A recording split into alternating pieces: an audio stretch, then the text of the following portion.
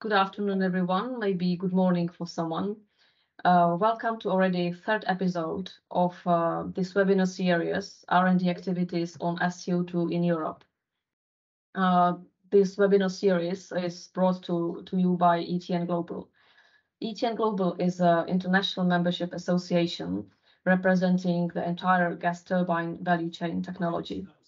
And my name is Jitka Spolcova, and I work for ETN Global as a project officer, and I will talk you through this webinar. So if you remember last session number 2, we started talking about component challenges, and then we talked about compressors. So we continue with component challenges, and today we will speak about heat exchangers. We decided to split the session of heat exchangers into 2. So this one is the first one. We will speak in particular about recuperators and coolers, and we'll keep the rest for the next time. So this webinar series is supported and organized by the following 8 European R&D projects whose logos you see on the screen.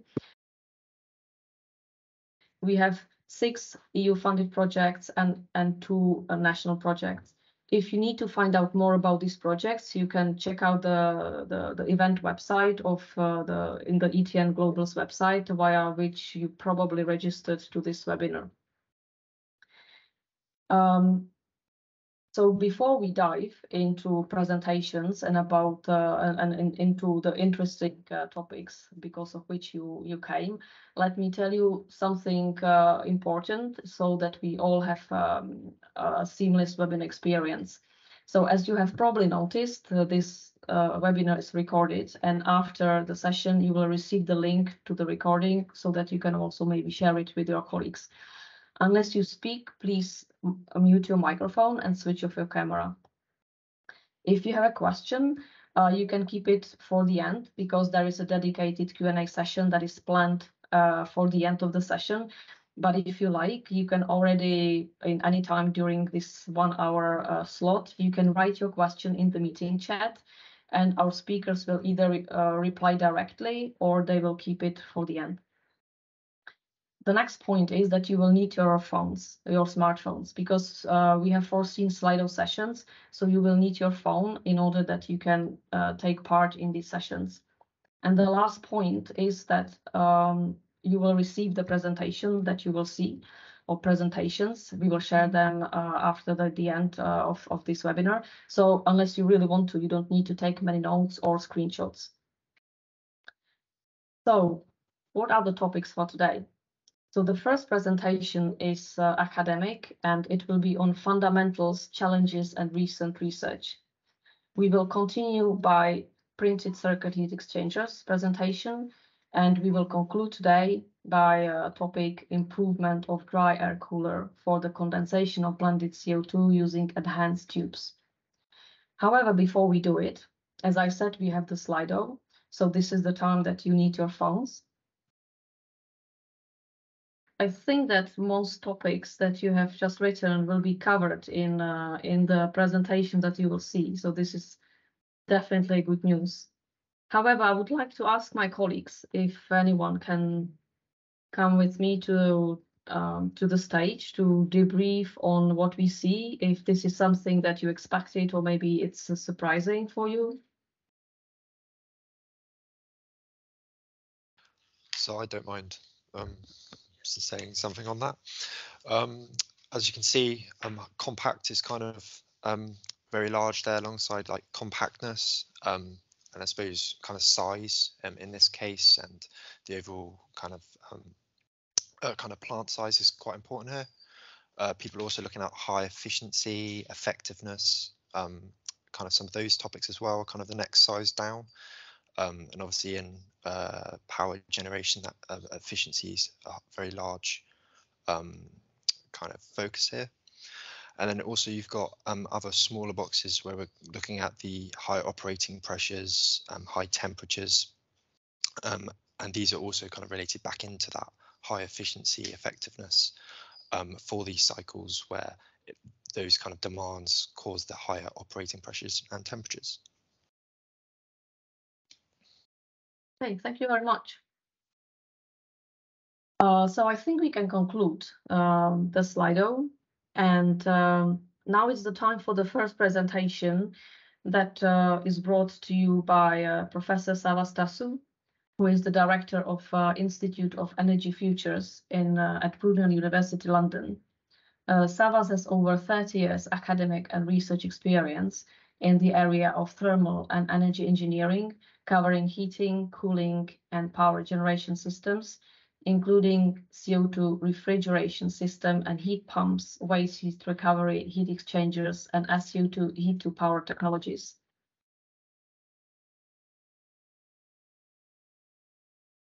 So I will share the presentation of Savvas. Do you see it? To make sure that you see this one. Yes, to see it. Okay, excellent.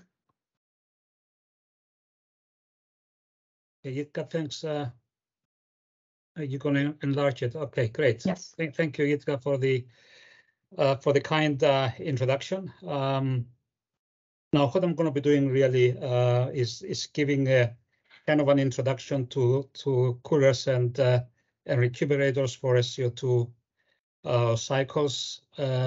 Not very much on fundamentals. I mean, the title was very ambitious, and then of course, once you start putting the slides in, then you discover that you need an hour to do the presentation. So I had to cut out quite a lot. Next slide. Okay, a little bit of background. Now, I'm based at Brunel University London. Brunel University is at the outskirts of London, very close to Heathrow Airport. And as Jitka said earlier, really, we've been working on sCO2 cycles, both theoretical and experimental work over the last few years. Next slide. Now, sCO2 cycles require quite a lot of heat exchangers. If we start from the very basic cycle, we have one cooler, one heater, and of course a turbine and compressor. If we go to the basic recuperative cycle, then we're going to have a recuperator as well. And then if we go into more complex cycles, such as the recompression, then we'll have a high temperature recuperator and a low temperature recuperator. So the more complex the cycles, the higher the number of heat exchangers we need, and the higher the cost. And of course, we want to have the heat exchangers as efficient as possible, because not only they decide the cost, but also the overall efficiency of the system. And heat exchangers represent a large percentage of the total cost of the overall system. Next cycle, please. Next slide, please. Now, sCO2 has a very good thermophysical properties, particularly very close to the critical temperature of 31 degrees and centigrade, and critical pressure of about 74 bar.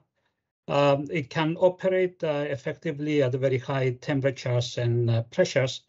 That's why really is considered as a working fluid for heat to power applications, a wide range of applications, ranging from advanced nuclear reactors to concentrated solar power to heat recovery and conversion to power and so on.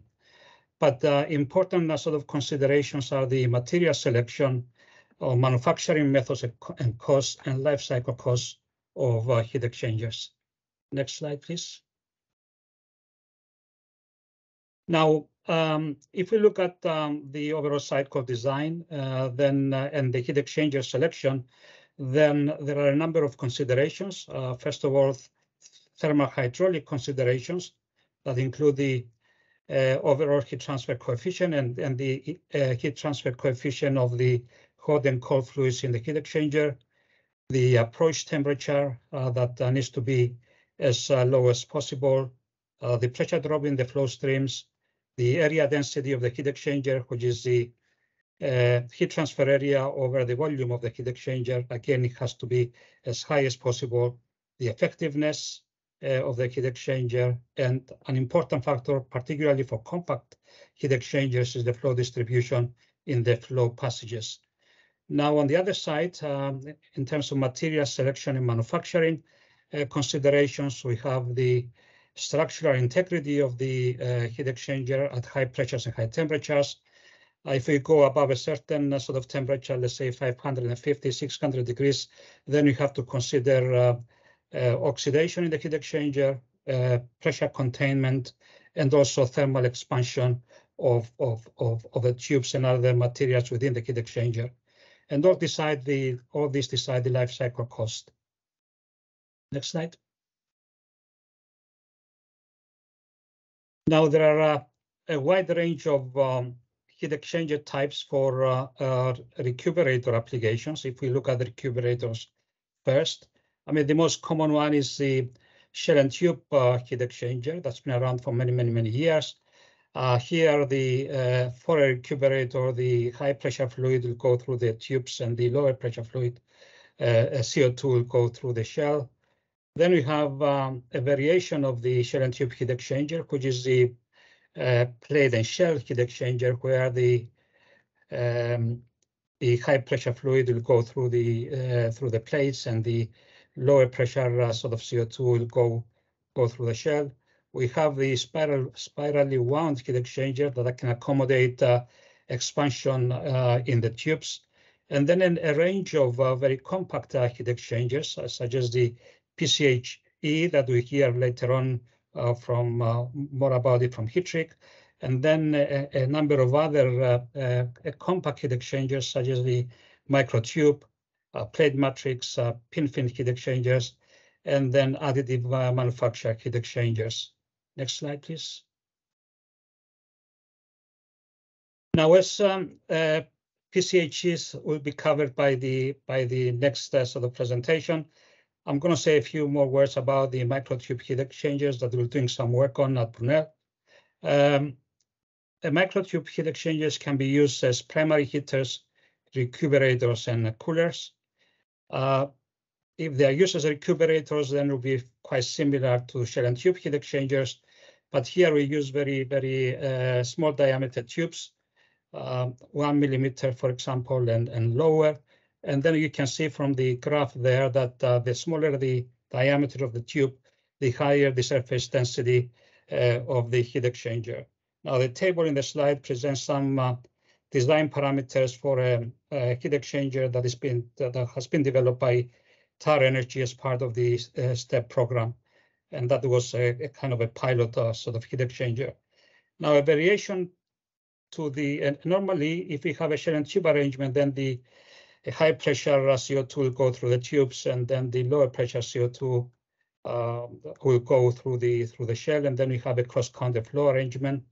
But the variation to the design is the heat exchanger with separator plates or sheets that really make the heat exchanger completely counterflow. So one of the fluids, the CO2 high pressure goes through the tubes, and then the lower pressure CO2 goes through the space between the tubes and the plates.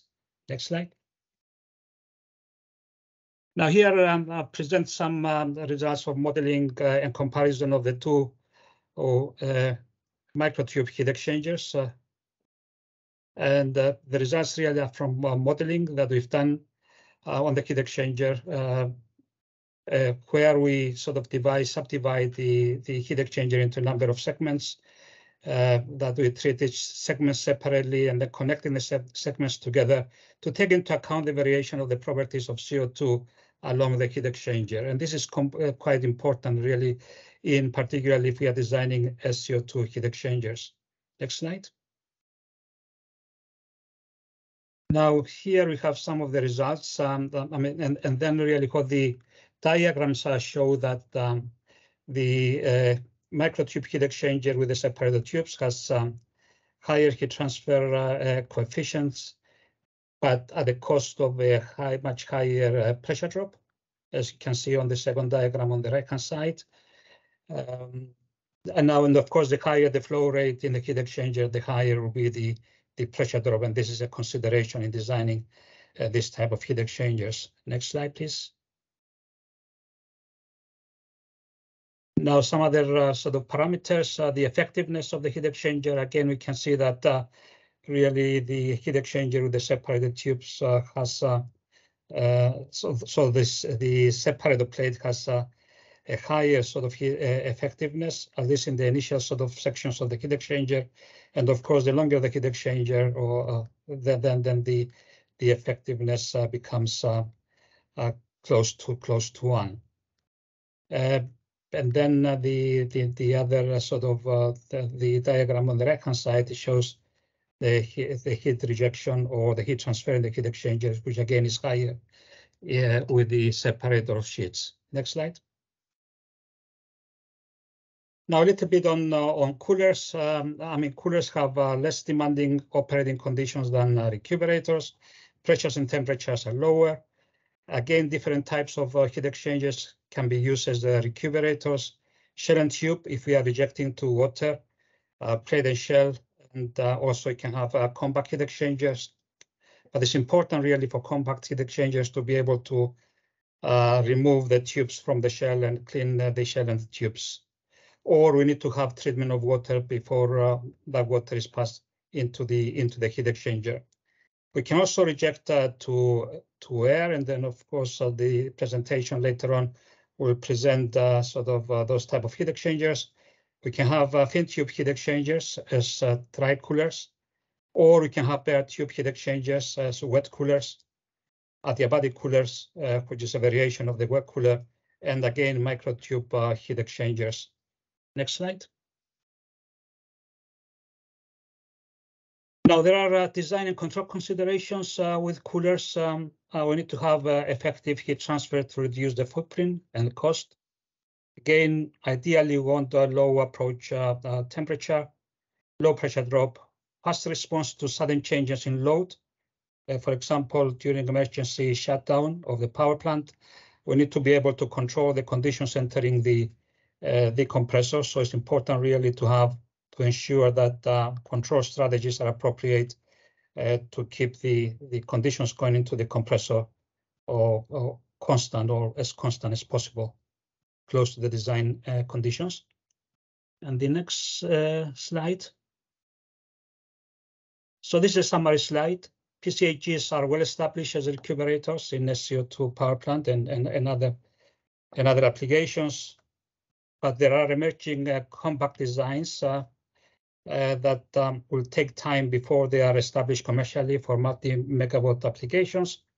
There are interesting developments in that area. The selection of the cooler will depend on the availability of water, but also the ambient temperature at the location of the plant. Heat transfer and pressure drop correlations that we can use for modeling are based on a single tube heat transfer or small sections of heat exchangers. Ideally, really, you want to have data from or multi-megawatt type heat exchangers and different applications to enable us to validate the heat transfer coefficients and be confident in the design of these heat exchangers. And then wet direct cooling may be a good low life cycle cost option compared to indirect cooling. But again, really, this will depend on the overall design of the system. That's it. Thanks very much.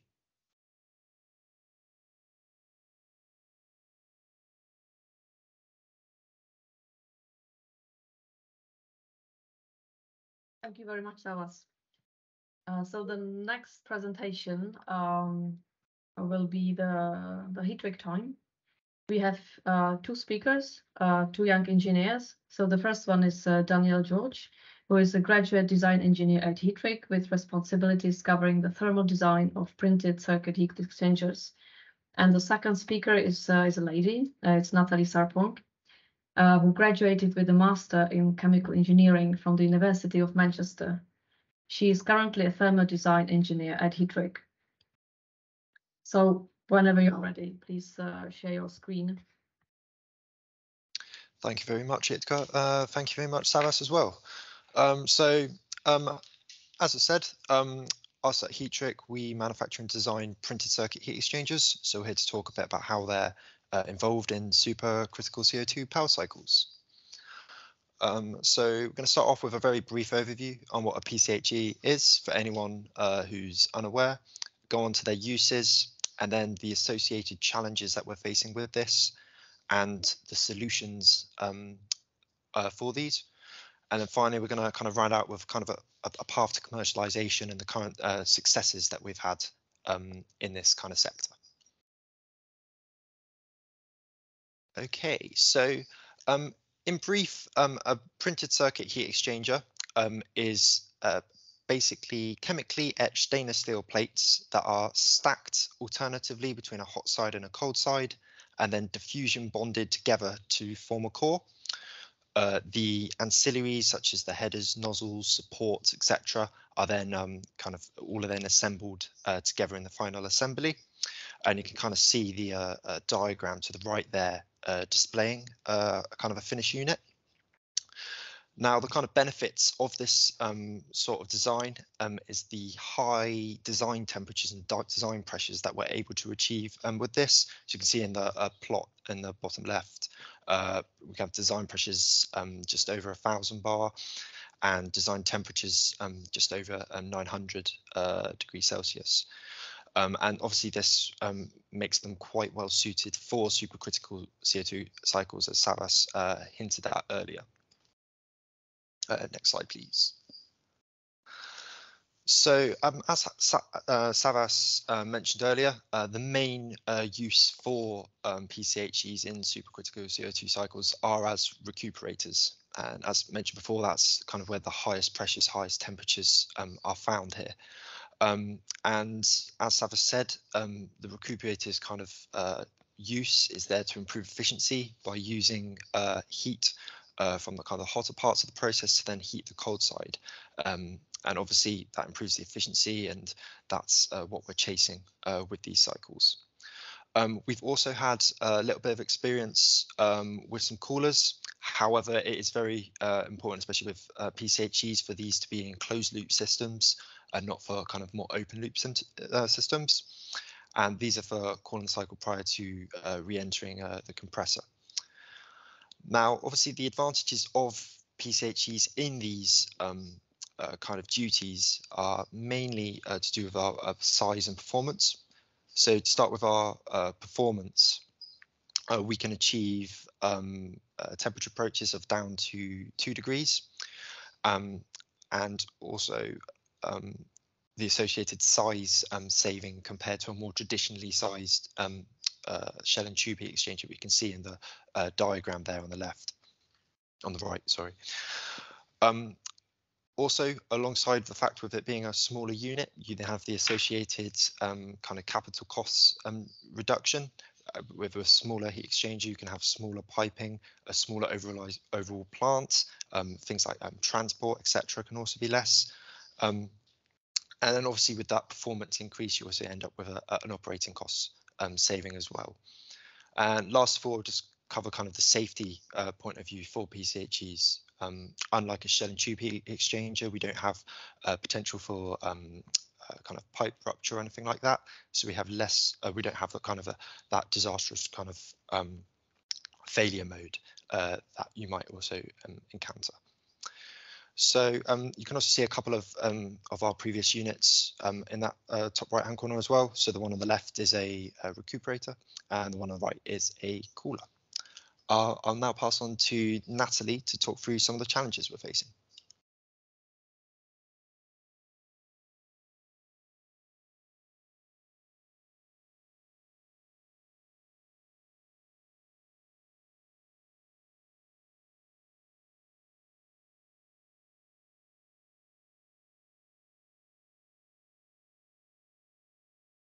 Sorry about that. I was on mute. Okay, so design conditions. So design conditions are one of the challenges we perceive in terms of supercritical CO2 power.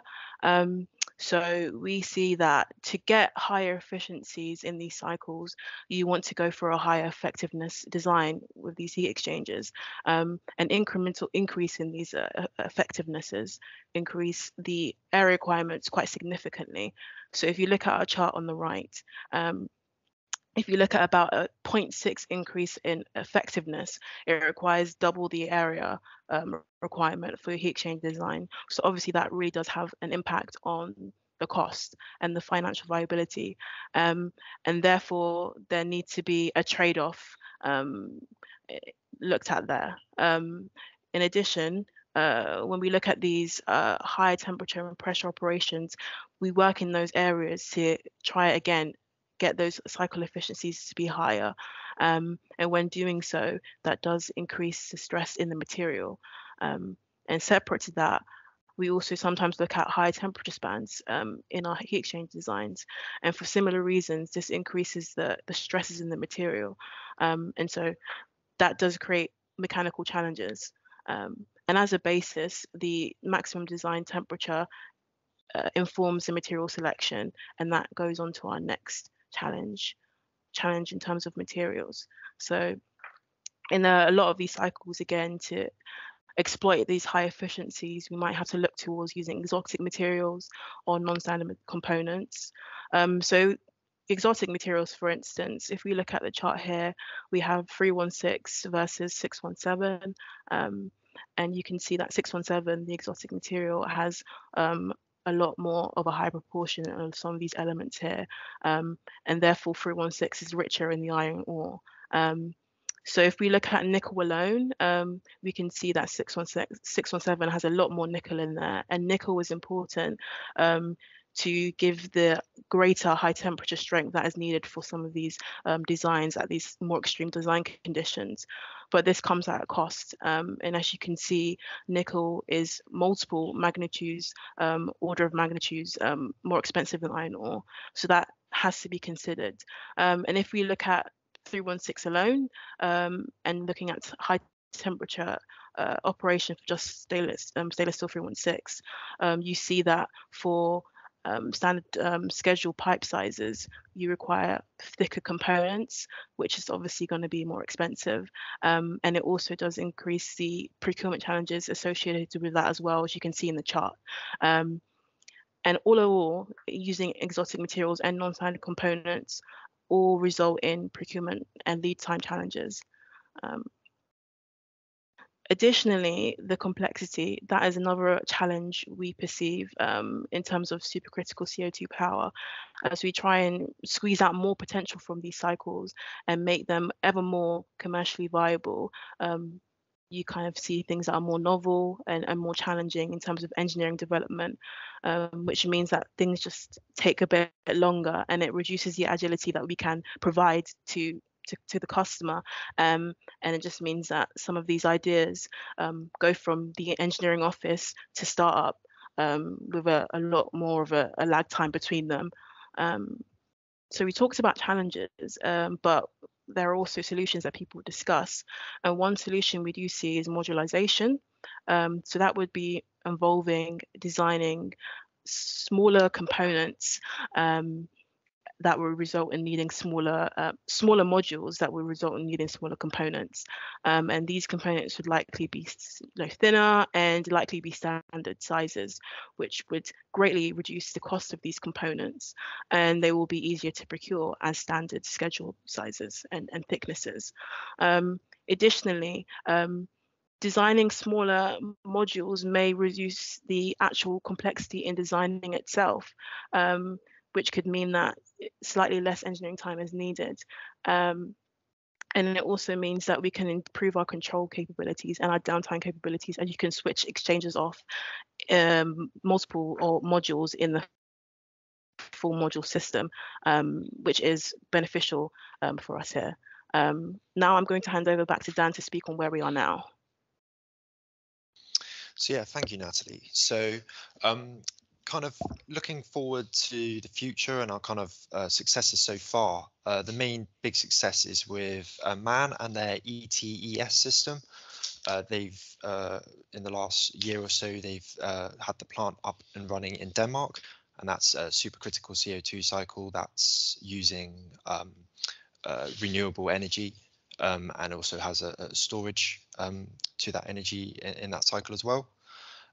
We've also supplied units for the STEP demo plant, which is kind of part of the Department of Energy and GTI, and we've had a unit go off for that. And finally, with Cool Heat, we've been involved in that project using waste heat from industry to kind of be the heat source for a supercritical CO2 cycle. So that's everything from myself and Natalie. Thank you very much.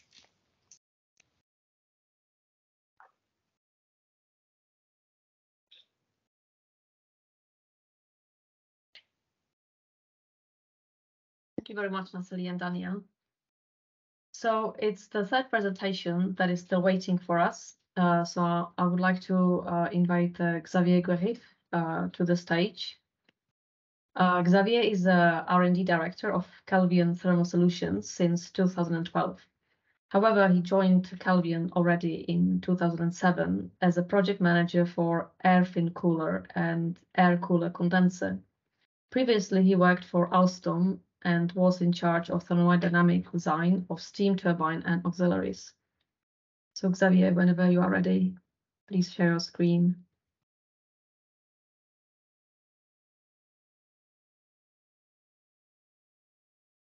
This one.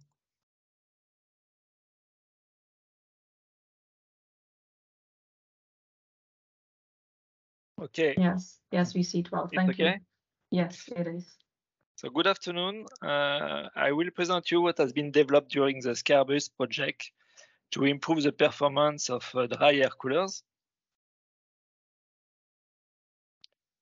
Try to. So here are the main topic of my presentation. First, a few words about Kelvion Thermal Solution, then a brief description about what is an air fin coolers and what kind of enhancement is possible on fin tubes. Then I will present you what are the associated challenge and what kind of test has been done in order to try to solve them.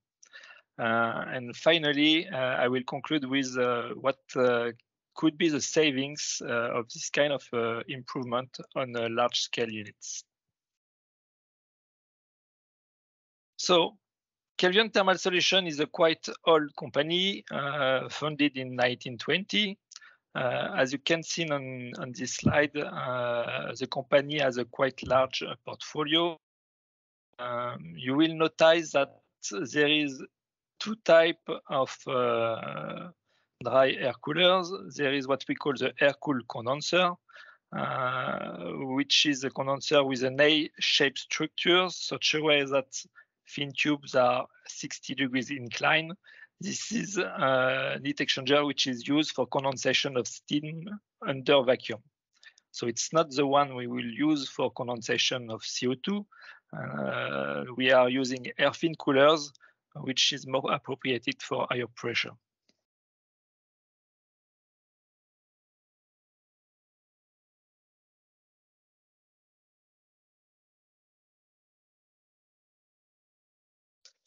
So first question we can raise is why we can use an air fin coolers on the Scarbus project. In fact, this is because one of the targets of the project is to use CO2 with a blend such a way that we increase the critical pressure, and so the temperature of condensation of the CO2 blend is increased also, such a way that in fact the temperature difference with the air ambient temperature allow a full condensation of the CO2. So an air fin cooler is composed of one or several bundles supported by a steel structures. A fan and drive system feeds the bundles with air fresh in order to cool down the fin tubes. And inside the fin tube, so we cool down also the CO2 or the CO2 blended, in fact. A variable frequency drive can be used to regulate the fan speed and so the airflow, but louvers can be used also for the same purpose. The bundle is composed of headers. The headers are used for distribution of the CO2 blend inside the fin tubes, and bundle frame are used in order to support headers and fin tubes. So the core of the air fin coolers are the fin tubes where the heat exchange occurs, in fact. And this is really the component where we can play in order to try to improve the efficiency of the air fin coolers.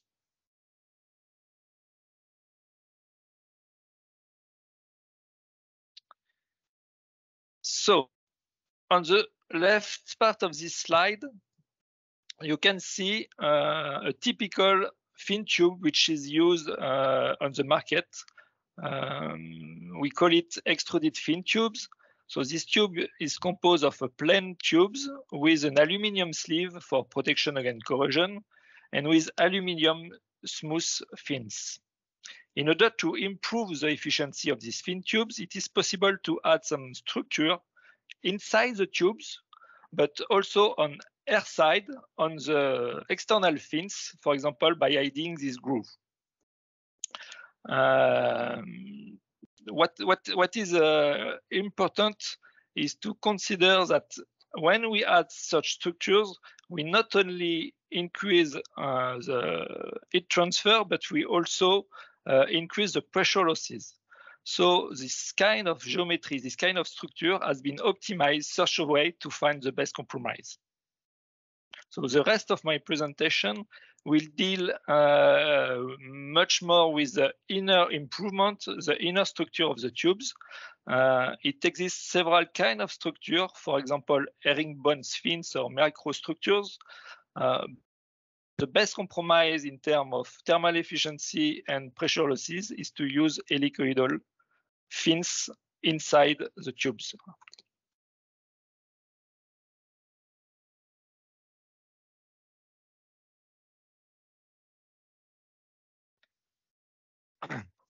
So the role of the helicoidal fins is to modify the boundary layers between the fluids and between the tubes. The performance of these fins is depending on 4 parameters. First, the fin numbers, the fin height, the fin thickness, but also the fin helix angle. And what is also interesting to note is that this fin efficiency for the same geometry is also depending of the tube's diameter, but also the fluid properties. In literature, there is several articles dealing with helicoidal fins, but most of them are limited with tube diameter between 3 mm and 15 mm.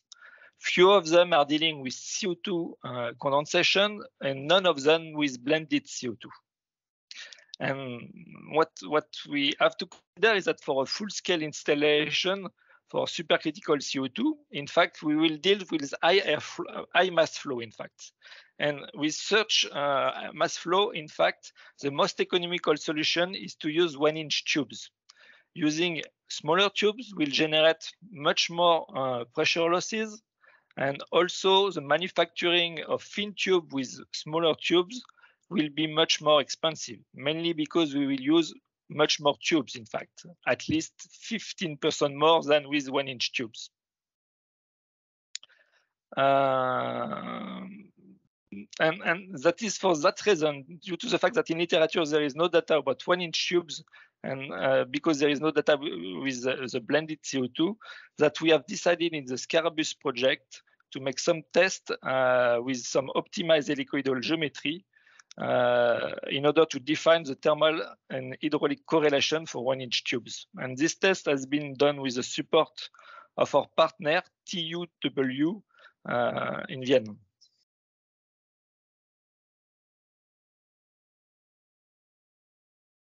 So in order to quantify what will be the improvement with this inner structure, in fact, we have manufactured 3 different test sections. One with a plain tube inside, and it is used for reference. Another one with a dedicated geometry for the cooling of CO2. Another one for the condensation of CO2 with another geometry. You can see on the bottom of this slide 2 photos of these tube test sections. So the 2 tube test sections are composed of 2 concentric tubes. The inner one where the blended CO2 circulates, and the outer one where water cooling circulates in counterflow. All along the length of this tube test section, we have installed some temperature sensor, such a way to divide the full length in 3 parts. And for each part, then we are able to calculate what is the thermal power. And also, thanks to some wall temperature measurement, we are then able to calculate also the local heat transfer coefficient, and so to make the improvement between plain tubes and the inner improvement. So here are some results. So first step of our analysis was to check the validity of our measurement. So you can see on the right graphic some comparison with experimental data for different max flux for 1-inch tubes and for condensation of blend CO2. And you can see that the experimental data regarding the heat transfer fit very well with the correlation from Cavellini corrected by Bell-Gali. In fact, you see that the discrepancy is less than 10%. Our measurements have also shown that this improvement ratio between plain tubes and the tubes with inner fins is depending on the vapor content and also the mass flux inside the tubes. Some measurements have shown some interesting improvement. We are able to improve the heat transfer coefficient by 40% and with a pressure drop increase of 50%. So next step is to check with not only a single tubes but a small heat exchanger. So a small heat exchanger has been manufactured with 4 rows, 4 passes. First row dedicated to cooling of CO2 and the 3 last rows dedicated to condensation of CO2. You see in the picture this small heat exchanger installed in the test ring of TUW. And this exchanger will be tested in 2023. I will conclude my presentation with what kind of savings we can do on a full-scale installation. In this table, you see a comparison between a standard AFC with typical fins, extruded fins, and with an AFC with the new technology with inner fins and with groovy fins on air sides.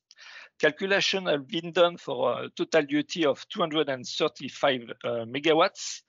And even if the design of the bay is the same for the 2 Ks here, as I mean 18 meter long and 413 tubes per bundle, you can notice that the number of bay used with enhancement of tubes is much smaller, so we can save 16%. And so it results in the savings on the capex of about 23%. What is also interesting to notice is that we have also a saving regarding the electrical fan consumptions by approximately 6%. So to conclude, in fact, the combination of these inner fins and the groovy fins on air side is very interesting, not only to save some cost, to reduce the plot plant, but also to reduce the carbon footprint.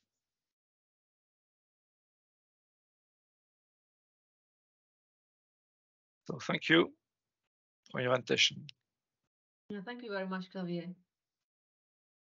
So this is it, 3 presentations. We are hoping that the takeaways are great from all 3.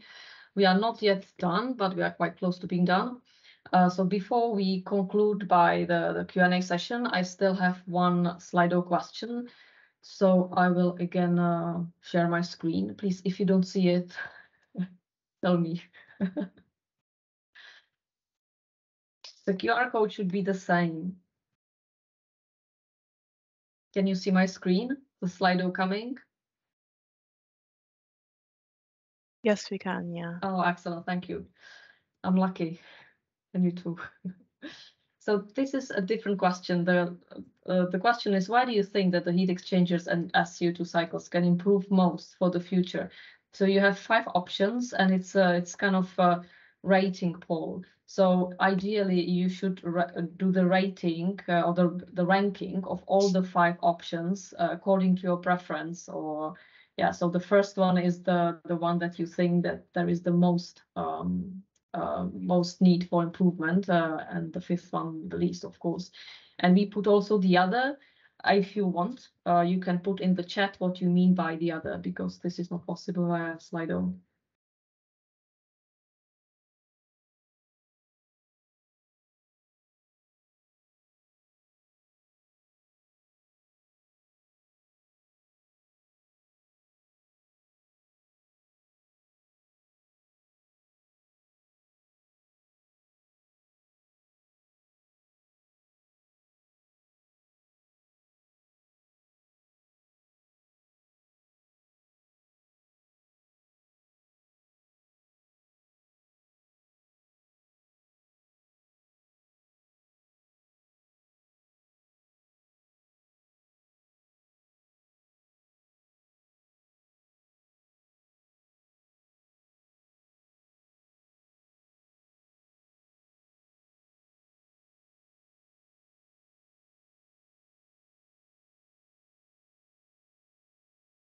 We still have a few people typing, but maybe we can already debrief. Daniel, would you like to join me on the stage to say a few words about the results? Okay, yes. So thank you for everyone providing their answers here. So as you can see, kind of price is kind of the overwhelming kind of leader there, and obviously that's always something that people are concerned of. But as kind of we've all spoken about with the temperatures and pressures we're working with and the kind of materials we're pushed to, price is something we're kind of pushing against with the current supply chain and kind of logistics challenges there. Obviously the materials, that's all kind of tied in there. And then obviously size is also quite high up in terms of the ranking here, with the overall plant size and overall kind of effectiveness. We're looking at kind of more compact units is more favorable in this as well. And then kind of at the end, you've kind of got a lead time here, I suppose, where still kind of some of these projects still in the early stages. It's less of a kind of pushing kind of force at the moment, though I'm sure that will become more important as we move forward with this. Thank you. Thank you very much. So I'll try to stop sharing my screen. Yeah, I took some screenshot of also the questions. I'm not sure, maybe in the meantime they have been already answered, but they are both for Heatric. So Daniel and Natalie, have you already answered these questions from the chat or not yet? Maybe you can stay with me. But I think we should hand over to someone who's a bit more knowledgeable on all of that. So so many times. All right, Jitka, it's Brunel here. Hello. Yeah, basically, those are very interesting questions, and those questions are always asked. However, for me, I need maybe to highlight 2 things with regards to the idea of temperature ramp-up.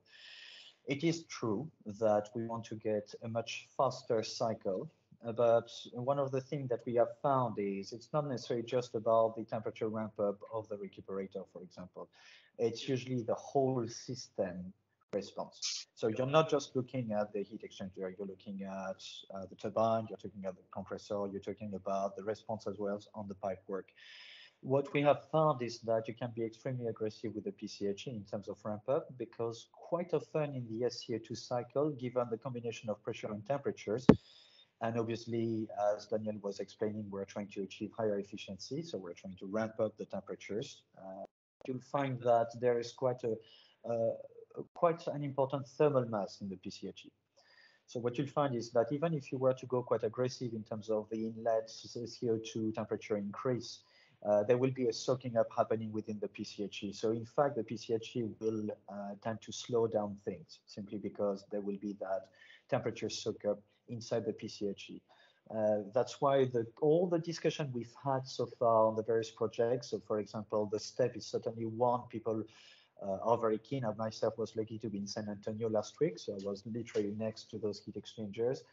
And we all agreed that it's actually a question of not knowing yet how the whole system behaves, and therefore, even though you think you're pushing the temperature very aggressively in your cycle, there will be a residence, and therefore the PCHE will not suffer any kind of catastrophic ramp up. So it's not answering about a degree C per minute simply because that's not the right question to ask.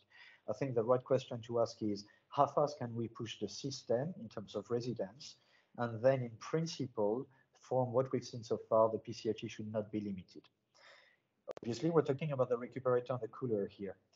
I know that the next session will be talking about the waste heat recovery unit, and this waste heat recovery unit will be certainly exposed to much higher stress when you're talking about ramping up the temperature. And as a matter of fact, what you'll find is in terms of mitigating the potential failure of the waste heat recovery and therefore the whole sCO2 system, a lot of people are talking about having that waste heat recovery unit preheated beforehand. That would be one of the basically one of the strategies to try to get a much faster startup.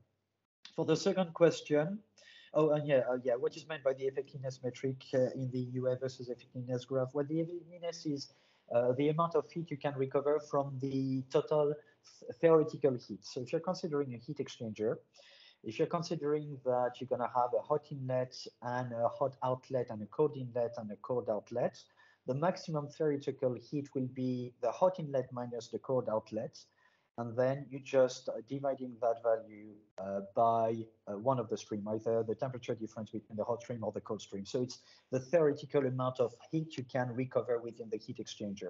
So it's basically a figureless value.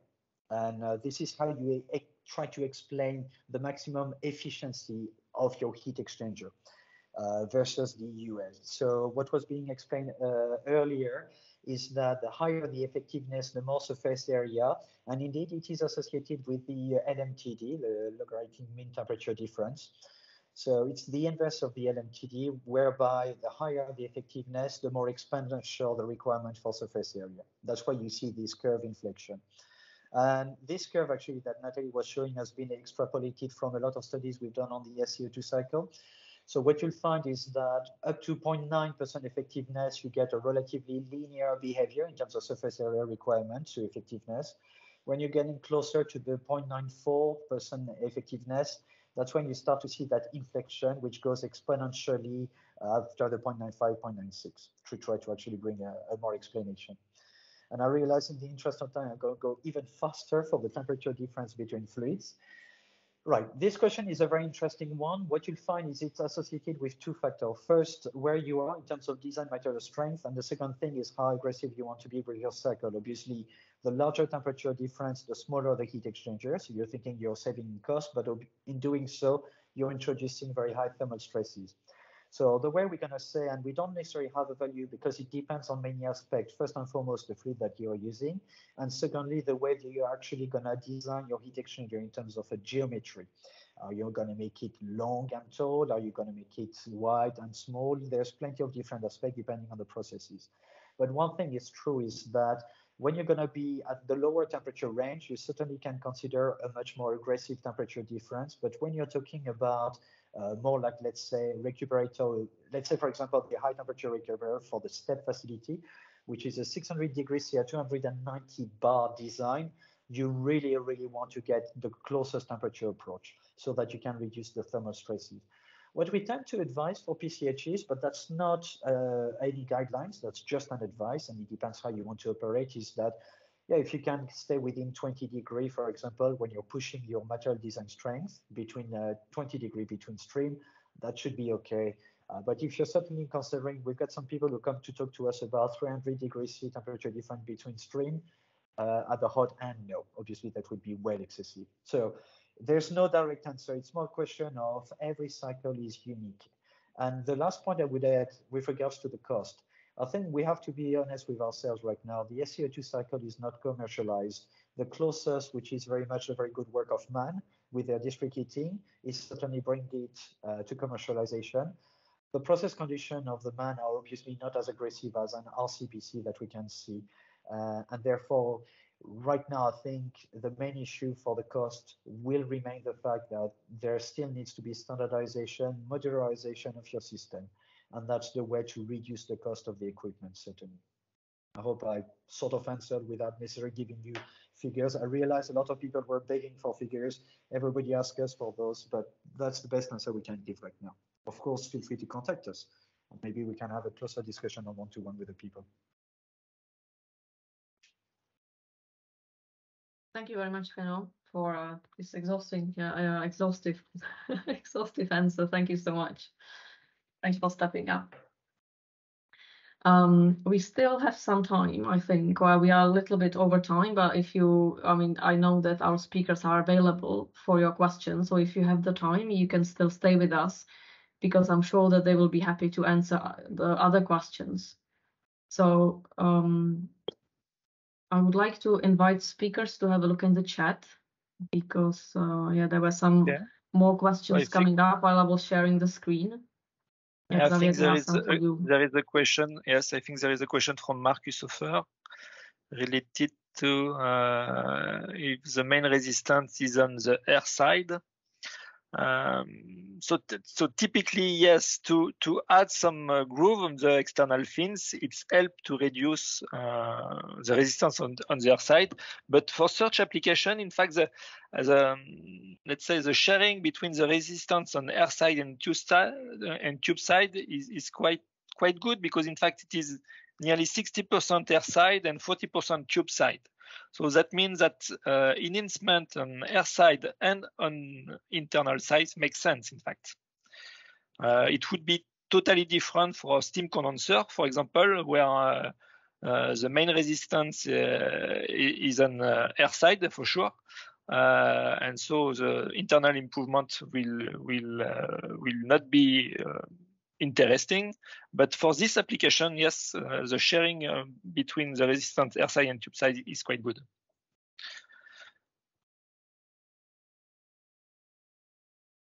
That there is another question from Dinesh about separation of fluids. So yes, typically with plain tubes, we have more risk to face this separation of fluids. One interesting fact to have this inner fins also is that it creates some let's say additional turbulence, and it helps to maintain an homogeneous between the two components. But I cannot say 100%. I cannot be 100% sure that during transient operation we will have no separation. But during, let's say, a continuous operation, with stabilized operation, yes, for sure, this inner fins helps to maintain this homogeneous mixture. Okay, and then I can see there is one last question with regards to the values of temperature and pressures for quick test. Well, the very principle of the diffusion bonding and the way we qualified it is that we're getting what we call parent material properties, which means that we are getting the very same property of the material as per the ASME code.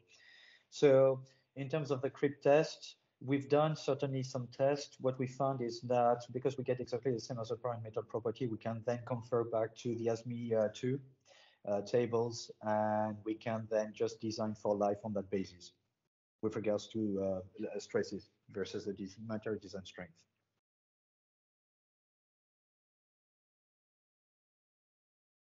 Thank you. I see that there is another question which I think wasn't covered, but I'm not sure for which speaker it is. It's from Jaime, and it says, what's the main application of blended CO2 with refrigerants? sCO2 power generation or sCO2 conventional refrigeration?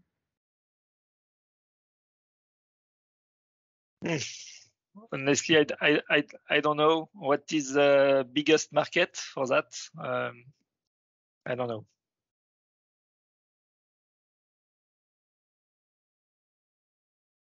Xavier, do you need to precise the question? Maybe Jaime, if you are still here, you could precise a little bit more your question.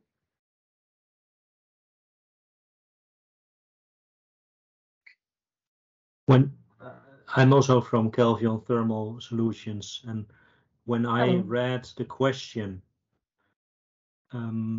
my interpretation was, or I think the right answer is that the addition of the extra components in the CO2 is, like Xavier said, to increase the critical temperature and also the condensation temperature, which is very helpful in hot climates to increase the condensation temperatures a bit and to improve the supercritical CO2 power cycle for concentrated solar power.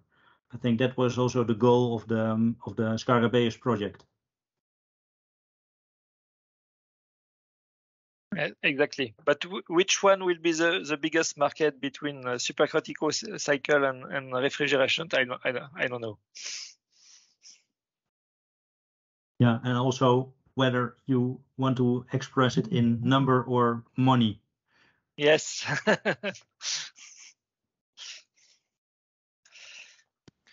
I can also see another question from Matthias for Heatric. Is it beneficial to use PCHEs with internal headers for sCO2 cycles? Short answer is it can be yes. Basically, you've got to think about with PCHE, the aim is to kind of have a compact kind of unit as possible. And obviously, if you're using part of the unit to be kind of an internal header, you're not using that area for heat transfer. So in terms of cost of a unit and the overall size of a unit, it's kind of on a case-by-case basis in designing on looking if it is worthwhile looking into those internal headers or not in that case. Often we find with kind of like smaller units, sometimes you're sacrificing quite a lot of that kind of heat transfer area, so it's not always as beneficial as it could be.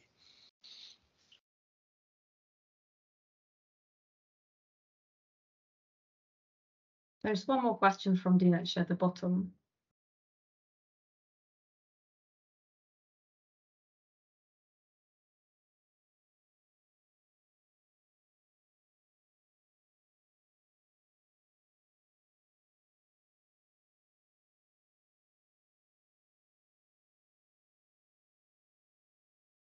I'm not sure for whom this question is. Dinesh, can you maybe precise who would you like to ask? Yeah, it's actually addressed to Xavier, and it's about the CO2 blend-based systems, and particularly talking like when we are trying to squeeze more recuperation, and can go into the regime of like some liquefaction within the recuperator itself. But then when it comes to heat exchanger design, like how is that? What are all the limitations that needs to be watched out? If you can comment on that. Okay.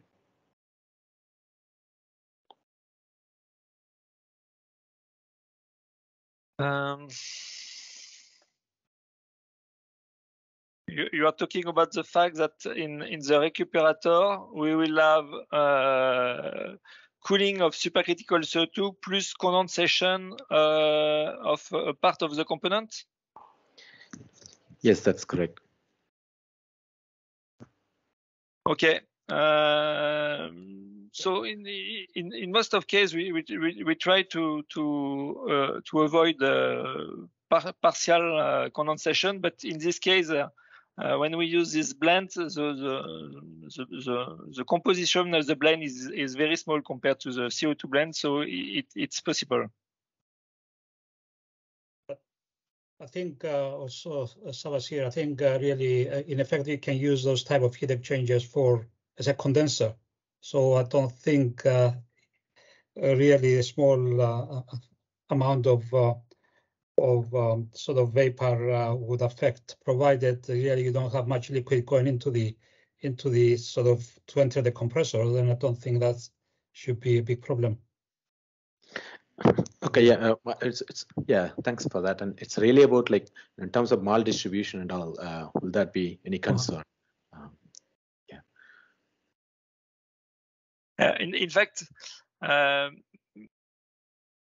is quite often some maldistribution, mainly when you enter an heat exchangers where when you are not only gas, where you are at the entrance already some vapor content and liquid content. In this case, you will enter the heat exchangers in gas condition, and then only we will have a partial liquefaction at the very end of the heat exchangers. So it's not really an issue.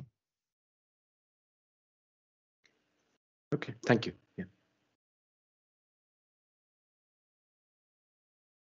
I don't see any other written questions, but maybe somebody would like to ask a normal question orally without writing it down. So if it's the case, just take the floor.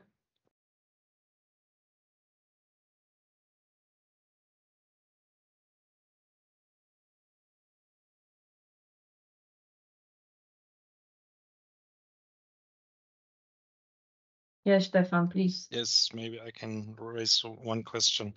For this printed circuit heat exchangers, what's, let's say, a reasonable maximum size of these heat exchangers? I mean, I know they are somehow limited in size.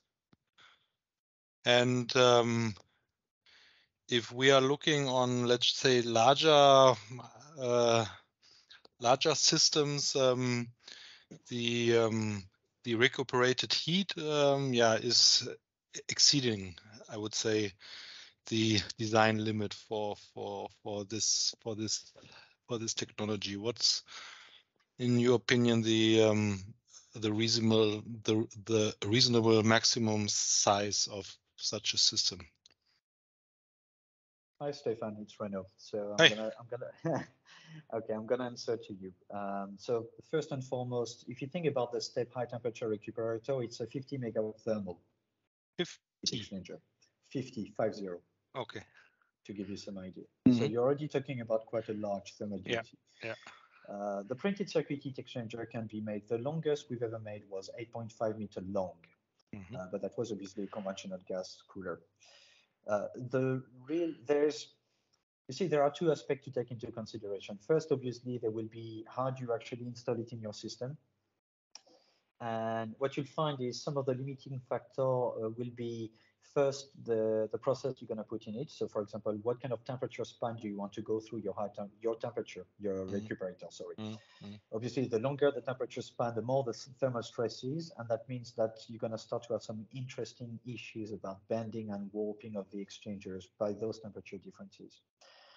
And that's some of the things you have to consider. If you were to do, I would say, a conventional gas cooler, so you know those kind of temperatures are usually the 150 to maybe the 175 degrees C for the gas with water on the other side.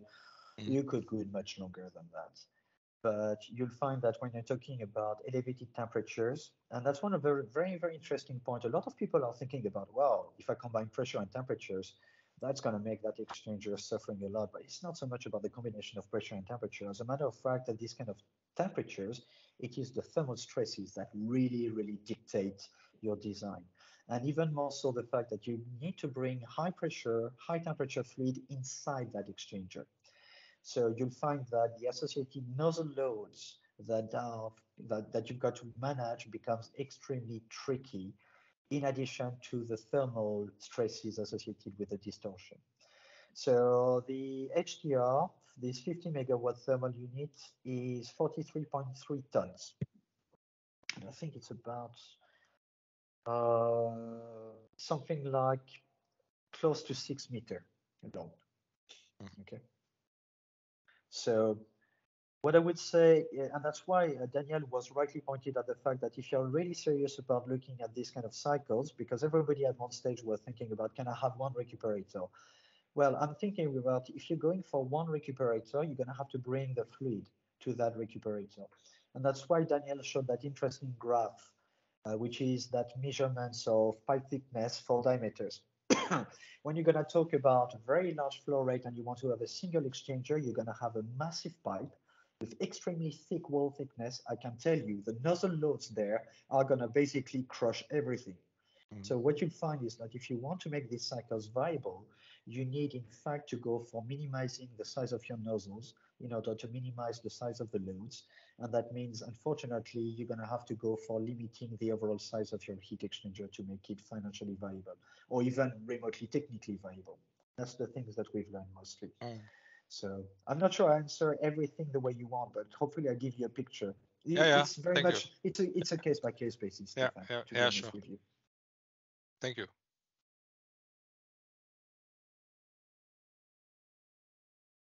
Is there any other question?